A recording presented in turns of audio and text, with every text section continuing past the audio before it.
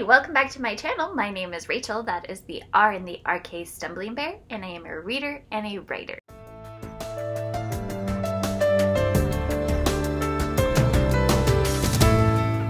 And welcome back to my week 35 wrap-up. Now, because this week also went into a new month, I will have my stats in this video as well.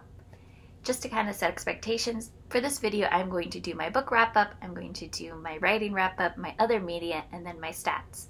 So then and I always chapter them so you can skip to what you are most interested in. Book wrap-up. I was very much a mood reader, and I picked up something that was not even known to me at the time. I know I've said this before, but I normally film on Saturday, and then after filming I go to the library. And so I happened to get this next book from the library that day, and I decided I wanted to read it. And that is A Prayer for the Crownshy by Becky Chambers. And this finishes her Monk and Robot duology. Though the way it ends, it is open to another one in the future. And this picks up with Dext and Moscap as they are now entering back into Dext society and going to visit the towns so Moscap can ask, "What do you need?" to all of the humans. This book was written during the beginning of the pandemic with the stay-at-home orders, and I feel like it hits the big theme of that time. The beginning of the pandemic with us staying home was our chance to recharge our batteries, take a step back from all the busyness that we have going on, and just let ourselves be. Evaluate our life and decide, are we doing what we want to do? What we're doing fulfilling us? And those are some of the themes that are touched upon in this book.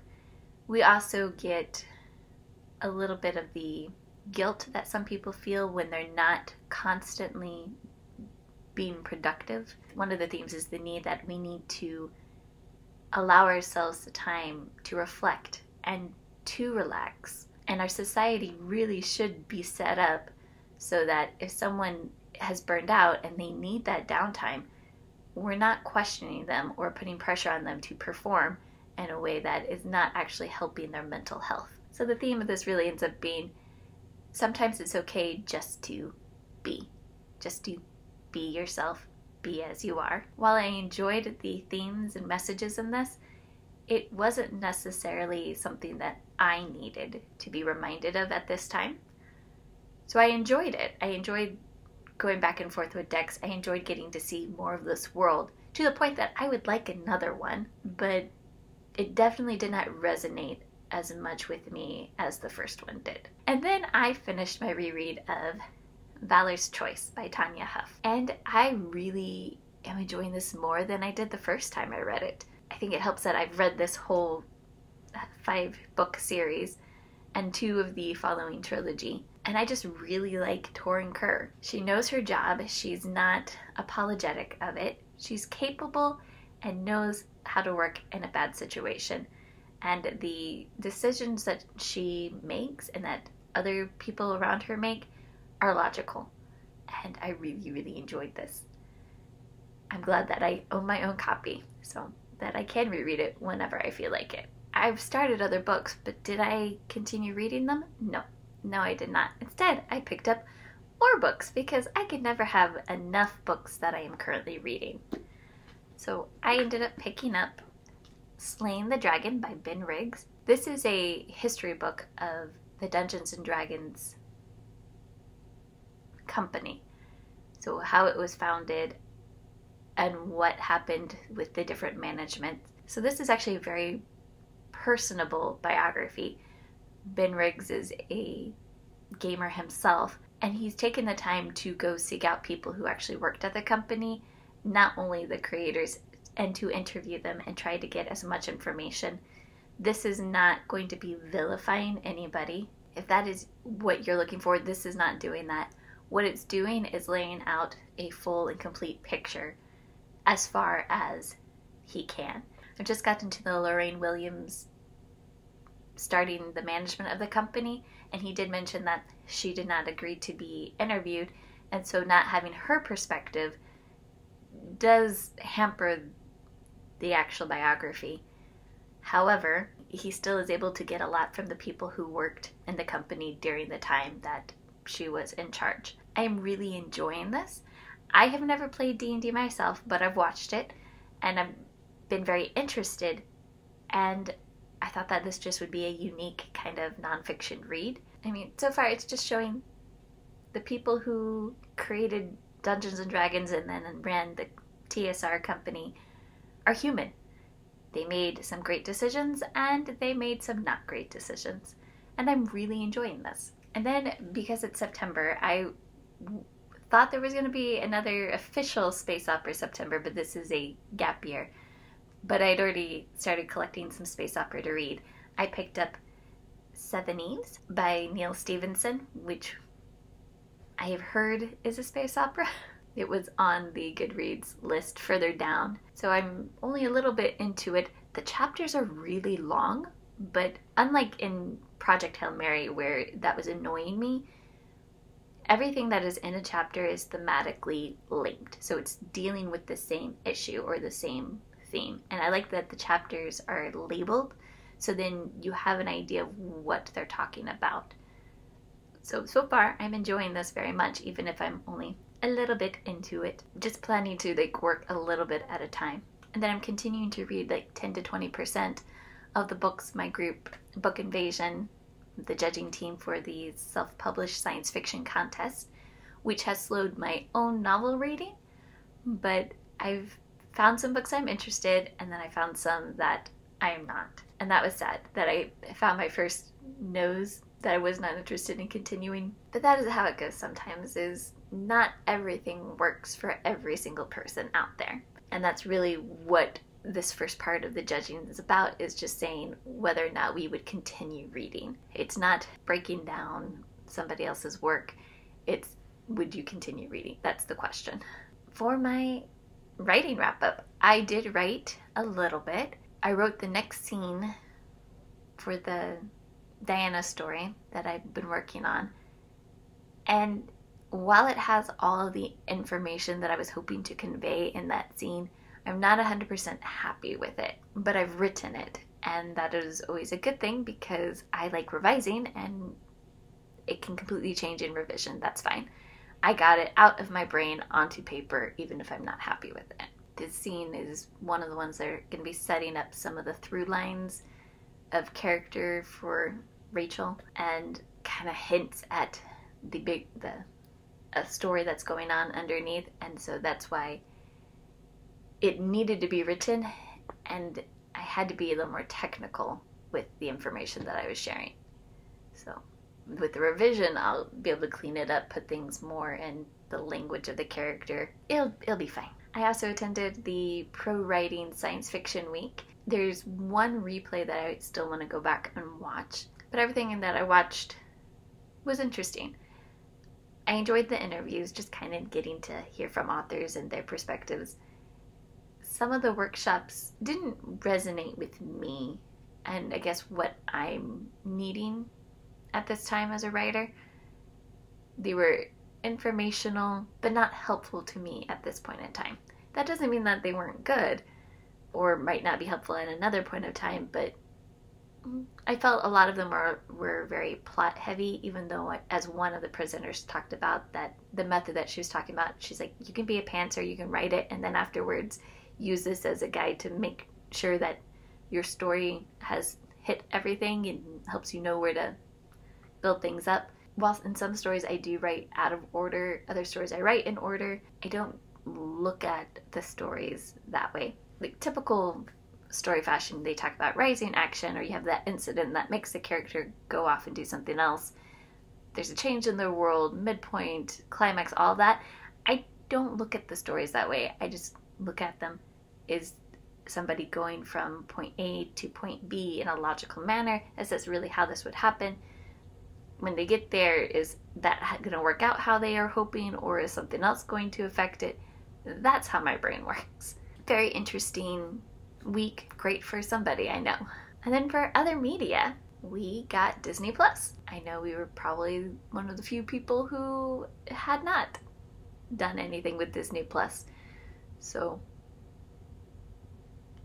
I felt kind of out of the loop when everyone would be talking about shows, but that's okay. To be honest, we tried to get Disney Plus when it first started, but they didn't have their servers set up to handle all the business for that they were actually getting, and so we were never able to log in, so we canceled it and we never looked back. Also means then we haven't been able to keep up with some movies that we were interested that were coming through Disney. So we've decided to get it again, and we are now slowly catching up. And for me, that is slowly. My husband binge watches more than I do, so he'll probably catch up a lot faster on things. So what I told him is just watch whatever you want, and then when I watch it, if you want to rewatch it, you can watch it with me. I have started the Loki season because that was one of the things that was nominated for the Hugos, and I hadn't watched it. And I've watched the first 3 episodes, and I'm enjoying it so far. The decor in the first one reminded me of the game Fallout. I've never played, but I've watched it played, and yeah, the like cartoon-ishness, but it's not quite a cartoon, that reminded me of that. Something I'm enjoying is just as I'm making guesses as I'm watching it, and then seeing which ones come to fruition. So far, I haven't been wrong, but that's okay. Part of the fun is guessing as you go along, as you put things in order, and I've been enjoying it. Also, for other media, I'm going to count Worldcon, since I have been participating virtually and enjoying the panels that I have been watching. One of the great things about participating virtually is you get more of an international crowd of people in your panels, on the panels and then in the comments as well. So for example, the first panel that I went to was Cyberpunk and the international world, and so the 3 panel members, one was from Egypt, one was from Bulgaria, and one was from Japan. They're all talking about Cyberpunk in their countries and how each one's a little bit different or have been focused on different things. That was just fascinating to see. I'm not a huge Cyberpunk reader myself at this time, but it's something I've been interested in getting more into. I'm just more interested in reading widely from people around the world, especially in science fiction. It's not an official project, but it's something that I've had it kind of in my mind, is I want to read a science fiction book from every country, from an author from every country. If you want to be honest, a lot of the things that get translated into English aren't the science fiction. So I know that this is going to take me a long while, which is why it's more of a just me. But if you have any suggestions for science fiction writers in other countries, please let me know down below, because I would love to add them to my list of people to check out. I'm really enjoying the virtual convention. The other nice thing about the virtual convention is the platform they're using does the replays right away. So there was one time slot that there were 3 things I really wanted to see, and I was only medium interested in things in the next time slot. So I finished one and then was immediately able to watch the replay of one of the other ones that happened at that same time slot. So it is kind of nice that I'm getting to see everything I really, really want to see virtually. And then also the announcement Martha Wells did at her reading that we're going to get another Murderbot novella next year. Yay! I'm excited. But yeah, so that's my other media wrap up. And now I'm going to do stats. Alright, so just to recap, my monthly goal is 8 books a month, and this month I read 11. And the breakdown of that is 5 novels, 2 novellas, 2 short story collections, and 2 graphic novels. For the 2022 new releases goal is to read 1 at least a month. My total goal is I'd like to read 12. And this month with the new release-a-thon, I hit my goal. I have read 12 new releases now this year. I read 8 this month. Just really fast, those were These Prisoning Hills, Tiger Honor, The Way Spring Arrives, Eclipse the Moon, Notorious Sorcerer, The Memory Librarian, We Only Find Them When They're Dead, Volume 2, and A Prayer for the Crown Shy. Now this one you might be a little bit more interested or confused about. For my Goodreads currently reading goal, I'm trying to get that number down, and I started the month with 159, and I'm finishing with 101. And no, I didn't read those books. I was waiting for something, and I have the Goodreads app on my phone, and so I was scanning through it, and I realized I had books on there that I had never started reading, and they all were, I would call them reference or history books for something at one point I was planning, but I'm not planning to write anymore. And so I started removing them, and that was a lot of books that brought that number down. So that's kind of nice. That makes that number not so bad, especially when I did add one to it.